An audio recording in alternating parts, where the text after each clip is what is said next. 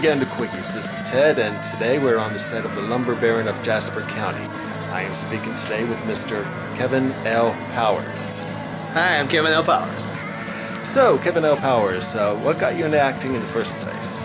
Well, originally I did this short film that was a zombie film called Night of the Hungry Dead, and I was a zombie in that film, and once I started I just couldn't stop. Would we find you on IMDb?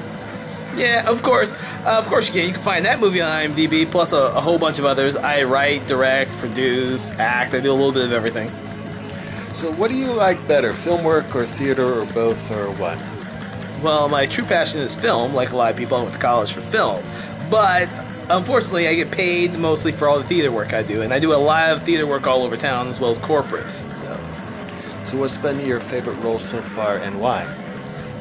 I did a film called Hell's End through Southland Films, and it was a World War II horror film.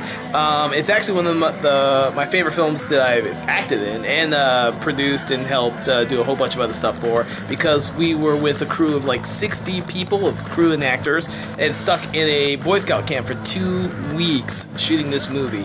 It was probably the greatest film experience I've had in a very long time. So what do you think of Atlanta becoming the next Hollywood? We're not quite there yet, but we will be something on par with Hollywood as long as we get some of those investors to invest in some of us indie filmmakers here in Georgia. So, what are you doing right now, film work-wise? Right now, today, I'm shooting Lumber Baron, but yesterday I was on the set of another film called Acadia by Sonia Thompson, who's producing, and Jim Adams, who is directing. After that, I have several other smaller projects. You know, as always, I try and keep busy. So what would you be doing right now if you were not doing film work? Well, I'd probably be catching up with a lot of sleep.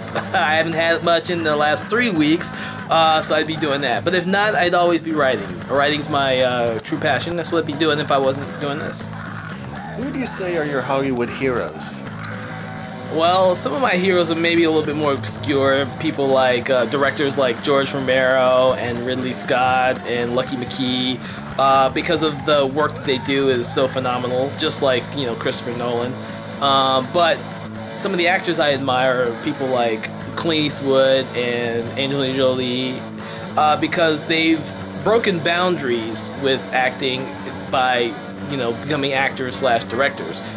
And I admire that a lot. Some of the actors I love to work with would be like Judi Dench or Helen Mirren, Denzel Washington, or Idris Elba. Those are some of the greatest actors working right now.